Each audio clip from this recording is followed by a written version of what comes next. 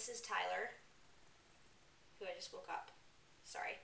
He is my 9-year-old West Highland Terrier. He was diagnosed with diabetes in March of this year, and it's now May, so we've been at this for a couple of months. And before I start, my husband just told me I should probably mention I'm not a vet or have any formal training in dog diabetes, but I have done a lot of research in the past few months, and I've been managing Tyler's care at home for a few months now. I'm also a member of a few blogs and forums, websites that I found that are so helpful, as is YouTube. Helped me with testing him, doing home testing, and giving him his shots and everything.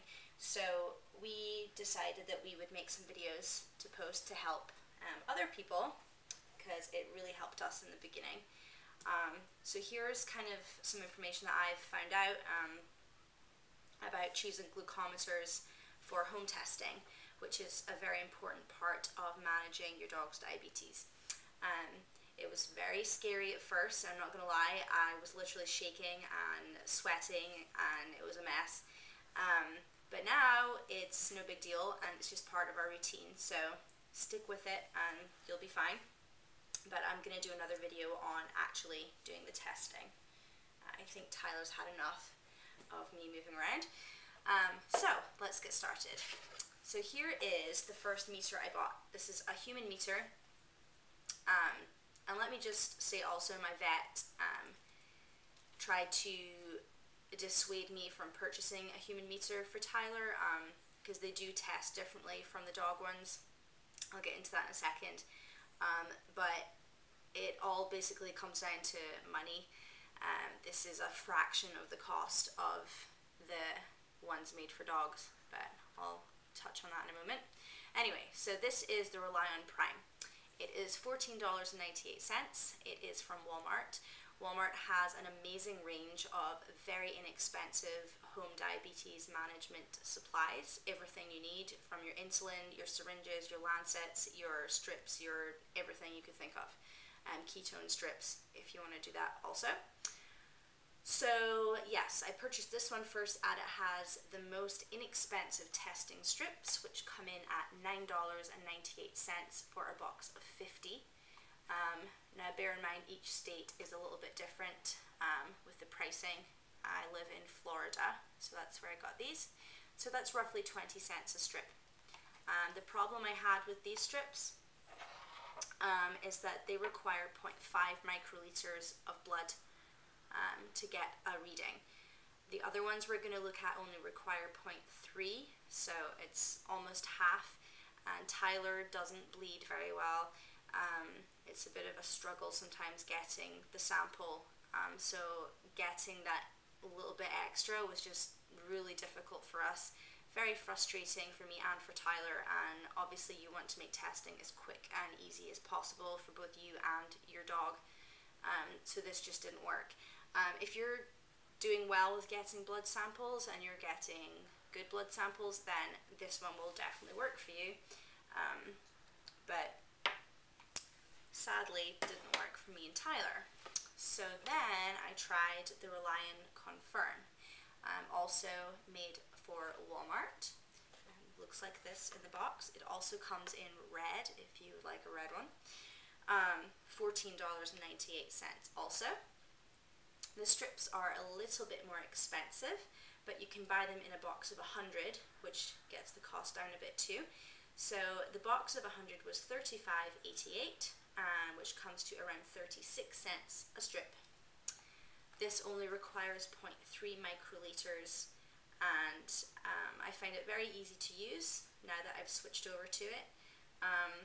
I love it. I also like this one beeps when it has collected the sample. The Relion Prime does not beep, so that might also be a factor you might want to take into consideration. My dog, depending how you look at it, is deaf, so he doesn't mind the beep, but I've also read on some posts that the dogs jump with the beep, but I don't have to worry about that, like I said. Now, the one thing you are going to have to take into consideration using a human meter is it is going to read differently from a doggy meter, because this is calibrated for human blood, not for doggy blood. So what I did, and I would suggest you do too, to figure it out for yourself, is I just made a very simple chart. So every single drop of blood I tested for about a month, I would test first with the dog meter and then immediately after with this.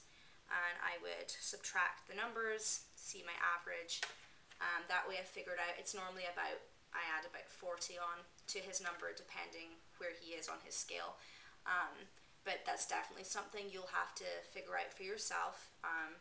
Don't use my numbers because every dog and every meter is different. That's another thing you're going to learn. There's not an exact science to this. It's kind of guesstimating most of the time, as long as you're in the right ballpark.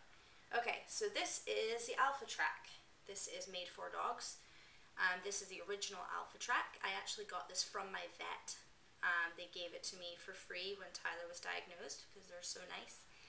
Saved us a lot of money in the beginning. I don't think you can buy this anymore, but you can buy the Alpha Trak 2, which looks exactly like this, except it is purple.